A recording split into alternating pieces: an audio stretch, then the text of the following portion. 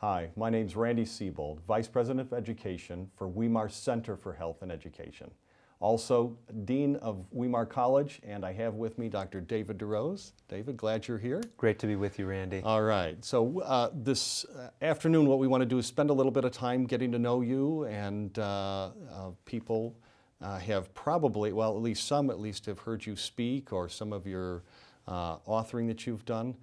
Tell us a little bit about some of the background and how you came into your a physician and teaching health classes here at Weimar. What's some of your background? Well, it's kind of an unusual trajectory for a physician. I did first go into medical studies. I got my MD degree from Loma Linda University, went on and finished an internal medicine residency at Kettering Medical Center and Wright State University in Ohio.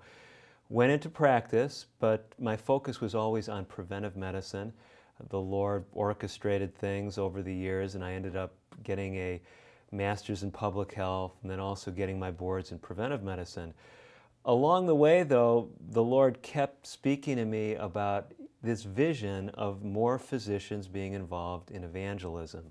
And through some interesting experiences, the Lord got me more involved in public evangelism and public health ministry, something that He opened up early in my career, but the evangelistic component was much later. Ultimately got a call to pastor half-time, and while pastoring, the Lord opened some other doors to start teaching in the community college system in northern New England. So I was teaching health professional students there at Central Maine Community College in Auburn, Maine. Wow. And now this all happened after your conversion, and because you weren't raised as an Adventist, were you? I never heard of Seventh-day Adventist growing up, and the Lord got my attention as an agnostic college student in a secular college, helped me to see that there really was a God, got me studying Bible prophecy.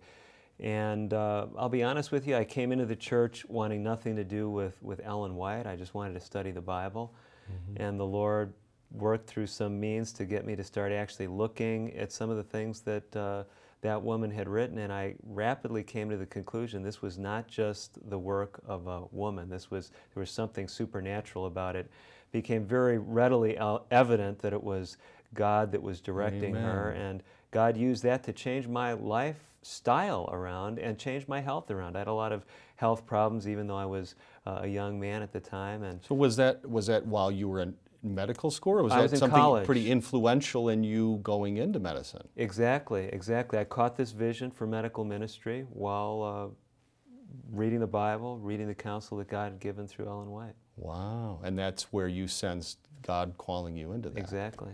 And your wife also, too, is a physician. Yes, my wife has deeper roots in the Adventist church, but He directed her into medicine as well. She had a calling to medicine when she was 5. Oh, wow. That's when she first remembers knowing that she was supposed to be a doctor.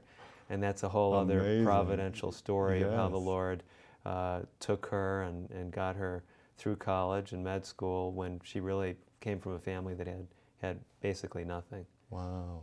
Wow. And what a ministry you folks have even now on the campus. Oh, it's exciting. And your children. And tremendous. wow, praise the Lord, praise the Lord.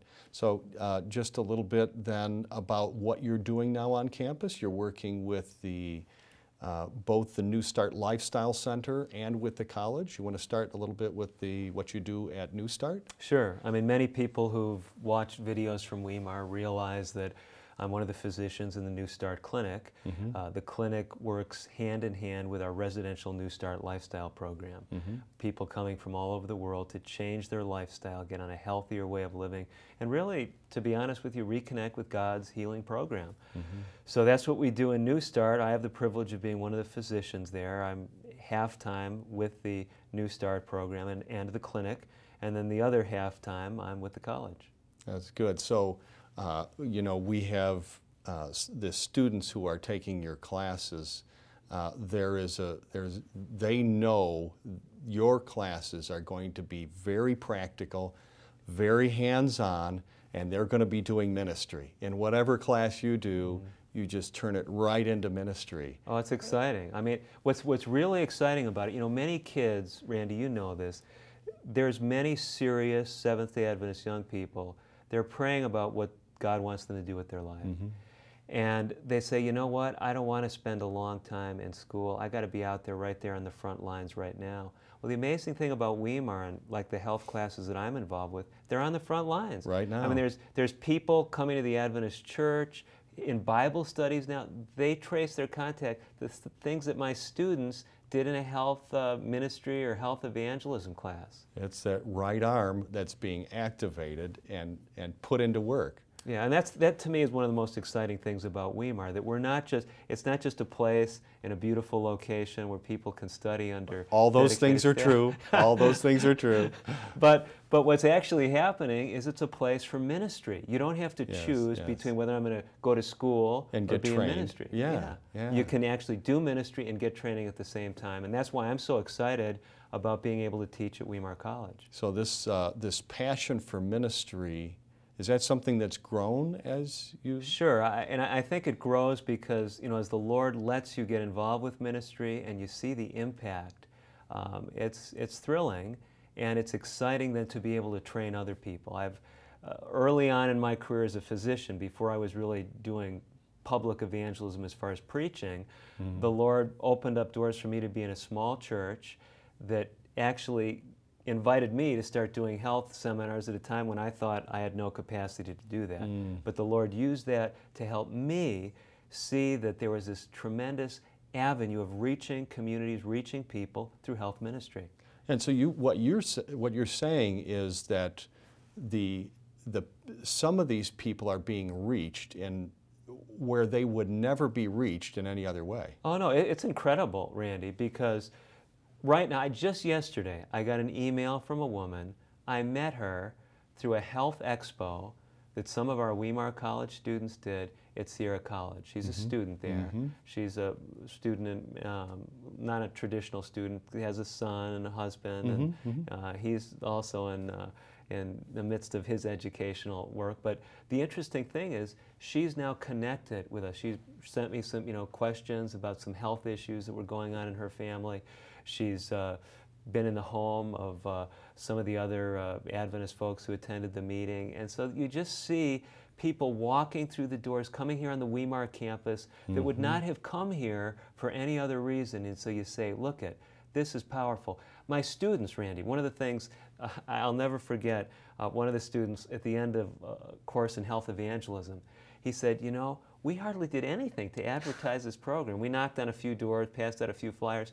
We had a big group of people. This would never have happened for Bible meetings. He said, whatever I do in ministry, I'm going to be doing health evangelism with it. So what you're saying is you have all the students from all the different programs of Weimar are all taking this class.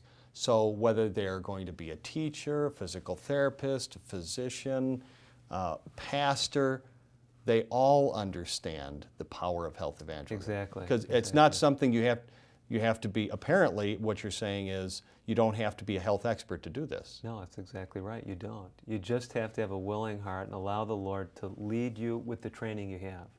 One of the things we do in the health evangelism class is we begin the class by each student sharing a health testimony. And some of them, they share really struggles they're having. They don't feel like they've arrived. Others talk about successes they've had. And the students start connecting, here are the resources we have in this room to do health ministry. This person's had this struggle. This person's been involved with this program. Wow. And they start saying, look, the Lord's brought a team together where we can minister. And then they can, again, the idea, and we've talked about this in our faculty meetings, the idea of equipping young people and not building ministries on this campus per se, but the idea of equipping them so they can take their ministries out. So essentially your training then is to help these young people go to their church and do that same thing. Exactly. Ask those same questions and just help to facilitate it in the same way. They may not be the medical expert, but there may be someone in there that can draw on and bring that up. Wow, praise the Lord. Amen. Praise the Lord. Well, the students have been excited about seeing you here. The Lord is using you and your family on this campus. We appreciate it. And I appreciate you taking some time to come and just share yourself with the folk. And thank you for spending a few moments with us, too, and meeting Dr. David DeRose. Thanks, David. You're welcome. Appreciate it. Thank you.